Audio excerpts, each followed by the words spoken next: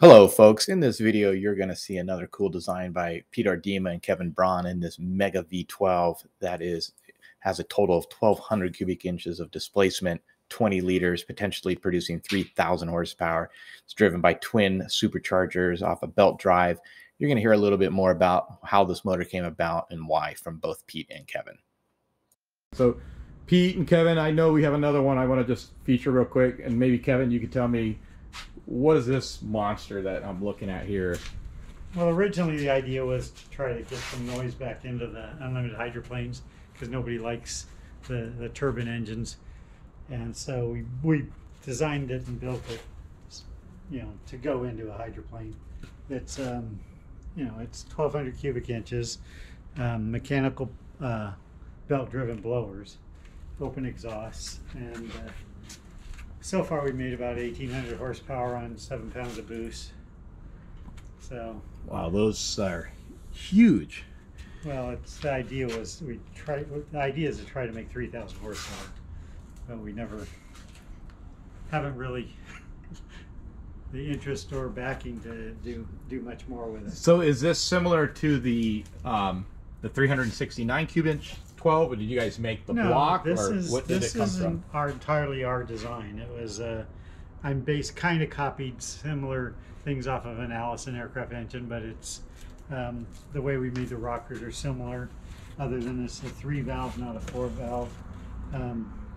We made the crankcase.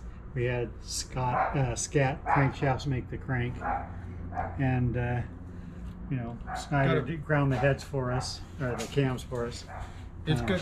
Yeah, it's got a. Yeah, go ahead, Kevin. We made the heads from scratch. So we designed and made them. It has 2 spark plugs per cylinder because you got a 5 5/8 bore. You figured it's such a big bore. We want to make sure we had, be able to light it off. Light it off correctly. Wow. And I know, like the small V12. I mean, most people thought that was a big V12, but the small V12 took you guys what, 2-3 years to build. What was the time to build this? We were right around 2 years, but it's been sitting for longer than it took us to build it.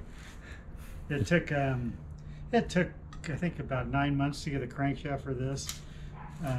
For some reason, it took longer to get the crankshaft for the little 12. Yeah. Well, that was during COVID though, too, right? So, some of it, yeah.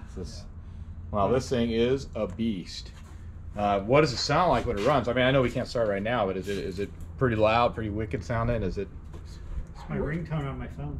It is. Okay. We can get it running here in a future issue, I guess, or future. Yeah. So is this a blow-off valve right here? Yeah. Plate. So because we actually ruined one of the intercoolers because it backfired.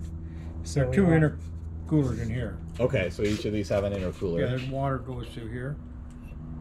And this is in and out for water, ocean water. Okay. Unfortunately, the R&D to do an engine like this is massive. Money, time, and effort. The companies have 50 employees; they can do that. But just Kevin and I, and we'd rather go to Bonneville than spend all day working on this. We've been on the dyno 4 times, and it's a major job. It's an all-day job just put on the dyno, make a couple pulls, and then you got to go there the next day and the next day, and gas and spark plugs, and it's just. Well, that's why we wanted to put in a truck, because getting on a chassis dyno is way faster than an engine dyno.